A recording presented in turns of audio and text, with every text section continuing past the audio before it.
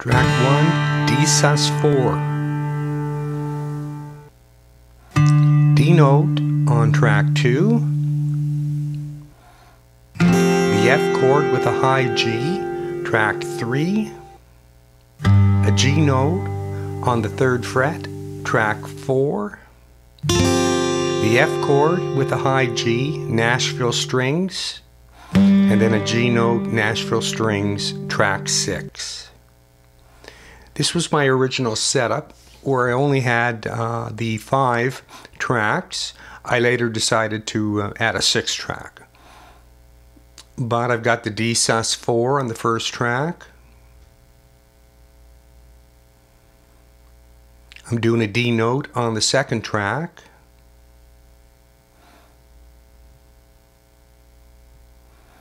I'm doing the F chord with the high G.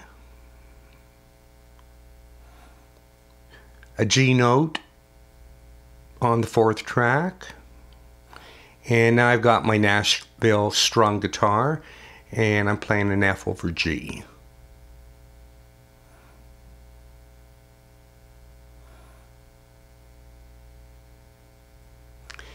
Now my console view is set up like this. Again, this was with the 5 tracks. I later added the 6th. I got smoother, I got the EQ, and I've got reverb set to Hall.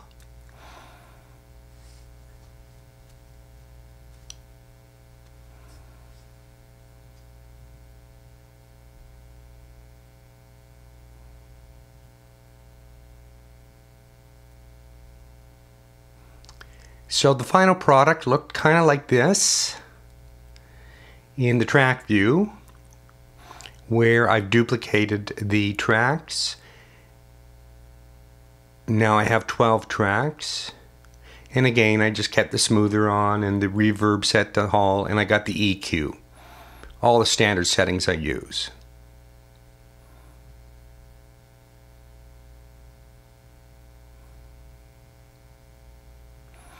Okay, back to track view.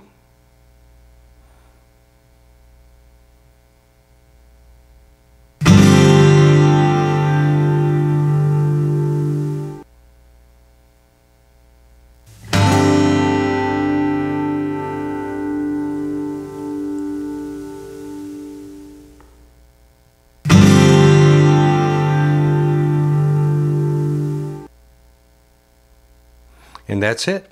Thanks for watching.